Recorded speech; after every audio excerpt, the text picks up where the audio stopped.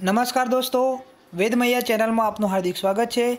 દોસ્તો, ધોરણ 8નું આજનું વિજ્ઞાનના પેપરનું સોલ્યુશન આપણે જોઈએ તો દોસ્તો ઝડપથી આપણે આનું સોલ્યુશન જોઈ લઈએ કે પહેલો પ્રશ્ન છે, હાર્વેસ્ટરનો ઉપયોગ લણણી કરવા માટે થાય છે। ચિત્રાની રસીના શોધક એડવર્ડ જેનર છે। કમલભાઈને કેક બનાવવા માટે ફૂગ ઉપયોગી થશે, SO2+H2O। તો દોસ્તો H2SO4।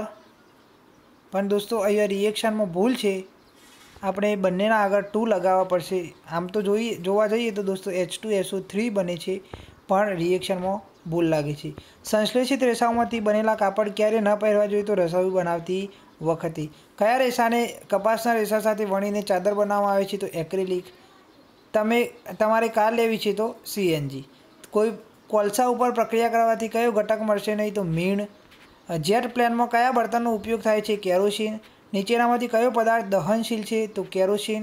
તમારી શાળામાં આગ લાગી છે તો ઓલાવવા માટે શાનો ઉપયોગ કરશો આપેલ તમામ। મૃત વનસ્પતિના કોલસામાં રૂપાંતરણની પ્રક્રિયાને કાર્બોનાઇઝેશન। ભારતનું પ્રથમ આરક્ષિત ઉદ્યાન કયું છે સાતપુડા। તમે વન નાબૂદી નિવારણ માટે નીચેના પૈકી કયું વિધાન નહીં સૂચવો નવા વૃક્ષો વાવવા નહીં। ડુંગળીના કોષને સાઇડ બનાવવા નીચેના પૈકી કઈ પ્રક્રિયા જરૂરી તો લિટમસથી ચકાસવું। અને કયા સજીવમાં દ્વિભાજન તો અમીબામાં। બીજો પ્રશ્ન જોઈએ દોસ્તો, નાશપ્રાય જાતિ એટલે શું તો નિર્ધારિત સંખ્યાથી ઓછી સંખ્યા ધરાવતી જાતિ। તમે ઉપયોગમાં લેતા હોય તેવી કોઈપણ બે વિદ્યુત સુવાહક વસ્તુઓના નામ તો દોસ્તો સાણસી, ચીપિયો, એલ્યુમિનિયમનો તાર વગેરે। એક કોષી સજીવના ગુણધર્મો લખો તો તેમનું શરીર એક જ પ્રકારના કોષોનું બનેલું હોય છે। દેડકામાં કયા પ્રકારનું ફલન જોવા મળે છે તો દેડકામાં બાહ્ય ફલન જોવા મળે છે। માદા પ્રજનન અંગોના કોઈપણ બે નામ જણાવો તો અંડપિંડ, ગર્ભાશય, અંડવાહિની અને મનુષ્યના ગાલના કોષ। હવે દોસ્તો આગળ જોઈએ દોસ્તો પ્રશ્ન 3। આ બધા પ્રશ્નો જે છે એ હું હમણાં જ તમને સોલ્વ કરાવું છું દોસ્તો। પણ આ વનસ્પતિ કોષની આકૃતિ આપ જોઈ શકો છો દોસ્તો। કોષ રસ પટલ, કોષ કેન્દ્ર, રાજધાની, હરિતકણ અને કોષ દિવાલ। આમાં દોસ્તો ખાસ કરીને હરિતકણ અને કોષ દિવાલ એ તો દર્શાવેલા હોવા જોઈએ, કારણ કે પ્રાણી કોષમાં હોતા નથી। હવે ખરીફ પાક અને રવિ પાકનું વર્ગીકરણ જોઈએ તો જે પાક ચોમાસામાં રોપવામાં આવે છે તેને ખરીફ પાક કહે છે। દાખલા તરીકે અહીંયા ઉદાહરણ આપેલા છે દોસ્તો મગફળી અને મકાઈ। જે પાકને શિયાળામાં રોપવામાં આવે છે તે રવિ પાક છે, અળસી અને વટાણા। ત્યારબાદ જોડકા જોઈએ દોસ્તો, વાયરસ તો પોલિયો, બેક્ટેરિયા ક્ષય, પ્રજીવ મરડો અને ફૂગથી દાદર નામનો રોગ થાય છે। અને હવે જોઈએ દોસ્તો આ મોટા પ્રશ્નો થોડા આપણે એનું પણ સોલ્યુશન જોઈ લઈએ। તો દોસ્તો રજનીકાંત પાણીની અછતવાળા વિસ્તારમાં આવે તો ખેતી કામ માટે સિંચાઈની કઈ પદ્ધતિ યોગ્ય રહેશે તો ટપક સિંચાઈ પદ્ધતિ, કારણ કે ટપક સિંચાઈ પદ્ધતિમાં પાણીનો વધુ વ્યય થતો નથી અને ઓછા પાણીથી વ્યવસ્થિત રીતે વધુ સિંચાઈ કરી શકાય છે। વિદ્યુતથી લાગેલી આગ ઓલાવવા તમે કેવા પગલાં લેશો તો દોસ્તો CO2 વાયુની મદદથી વિદ્યુતથી લાગેલી આગ ઓલવીશું, કારણ કે CO2 વાયુ એ O2 વાયુથી ભારે હોવાથી તેની ઉપર આવી જાય છે અને વિદ્યુતથી લાગેલી આગ ઉપર આપણે કંટ્રોલ મેળવી શકીએ છીએ। બહુકોષીય સજીવોના લક્ષણો તો તેઓ સરળતાથી ચાલી શકે છે, ઉપરાંત તેના શરીર એક કરતાં વધુ કોષોના બનેલા છે જે અલગ અલગ ક્રિયાઓ કરવામાં તેમને મદદ કરે છે। વનસ્પતિ કોષ અને પ્રાણી કોષમાં રહેલી ભિન્નતા જણાવો તો વનસ્પતિ કોષમાં કોષ દિવાલ અને હરિતકણ આવેલા છે, જ્યારે પ્રાણી કોષમાં કોષ દિવાલ અને હરિતકણ હોતા નથી। તમે ઉપયોગમાં લેતા હોય તેવી કોઈપણ 4 પ્લાસ્ટિકની વસ્તુઓના નામ અને તેનો ઉપયોગ તો ડોલ પાણી ભરવા, ટબ બ્રશ અને નહાવા માટે, ઉપરાંત પાણી ભરવા માટે, ઘડિયાળ સમય જોવા માટે, સ્કેલ એ માપવા માટે। આગળ જોઈએ દોસ્તો, તમારી શાળામાં વનસ્પતિ દ્વારા ઉત્પન્ન થતા કચરાનું ખાતર બનાવવા માટે તમે કેવા પગલાં લેશો તો 3 થી 4 ફૂટનો ખાડો કરવાનો અને આ ખાડાની અંદર આ કચરો નાખી અને તેના ઉપર પાણી છાંટી અને તેને સડાવીશું, જેમાંથી ખાતર તૈયાર થશે। કાયાંતરણ એટલે શું તો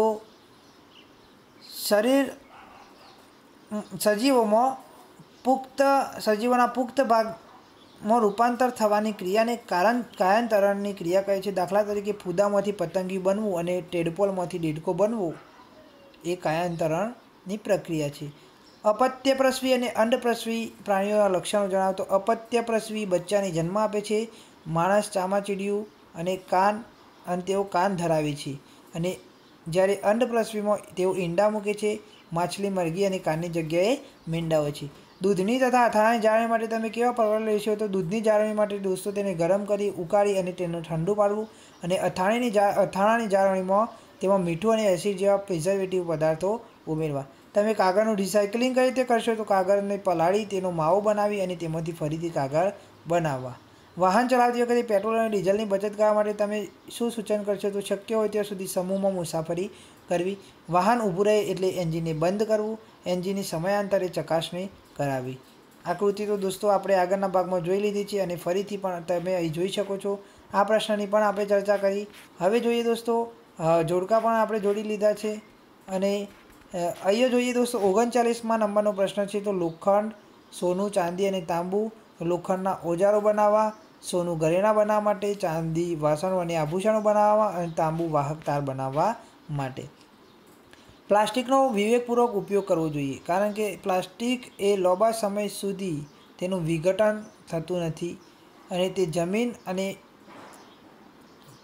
જમીનનું પ્રદૂષણ કરે છે અને જો તેને સળગાવવામાં આવે તો તેમાંથી ઝેરી વાયુ ઉત્પન્ન થાય છે જે વાયુનું પ્રદૂષણ કરે છે, જેના પરિણામે તેનો વિવેકપૂર્વક ઉપયોગ કરવો જોઈએ. સોડિયમ અને પોટેશિયમને કેરોસીનમાં સંગ્રહ રાખવામાં આવે છે કારણ કે તેઓ સક્રિય ધાતુ હોવાથી ઓક્સિજનના સંપર્કમાં આવતા સળગી ઉઠે છે. એટલે કે તે હવાના સંપર્કમાં આવે એટલે અથવા થોડો ઘણો ભેજ લાગે તો તે ઝડપથી સળગી જાય છે, એટલે તેને કેરોસીનમાં રાખવામાં આવે છે. તફાવત છે દોસ્તો પુનઃપ્રાપ્ય કુદરતી સ્ત્રોતો અને પુનઃ અપ્રાપ્ય કુદરતી સ્ત્રોતો. એટલે જે કુદરતી સ્ત્રોતોનો એકવાર ઉપયોગ કર્યા પછી નજીકના ભવિષ્યમાં ઝડપથી પ્રાપ્ત થાય એવા સ્ત્રોતોને કુદરતી પુનઃપ્રાપ્ય સ્ત્રોતો કહે છે, જ્યારે જે સ્ત્રોતોનો એકવાર ઉપયોગ કર્યા પછી નજીકના ભવિષ્યમાં તેનો ફરીથી ઉપયોગ કરી શકાતો નથી તેવા સ્ત્રોતોને પુનઃ અપ્રાપ્ય કુદરતી સંસાધનો કહે છે. દોસ્તો સૂર્ય ઉર્જા, પવન ઉર્જા, ભૂતાપીય ઉર્જા પુનઃપ્રાપ્ય કુદરતી સંસાધનો છે. પેટ્રોલ, ડીઝલ, કેરોસીન એ પુનઃ અપ્રાપ્ય કુદરતી સંસાધનો છે. અંતઃફલન અને બાહ્યફલન. તો આ પ્રકારનું ફલન અંતઃફલન માદાના શરીરની અંદર થાય છે, જ્યારે બાહ્યફલન એ માદાના શરીરની બહાર. મનુષ્યમાં અંતઃફલન જોવા મળે છે, જ્યારે દેડકામાં બાહ્યફલન જોવા મળે છે. અને દોસ્તો અહીંયા પ્રયોગ છે જે આપ જોઈ શકો છો. તો દોસ્તો વિડીયો ગમે તો લાઈક કરો, અન્ય મિત્રોને શેર કરો. આપ સૌનો ખૂબ ખૂબ આભાર.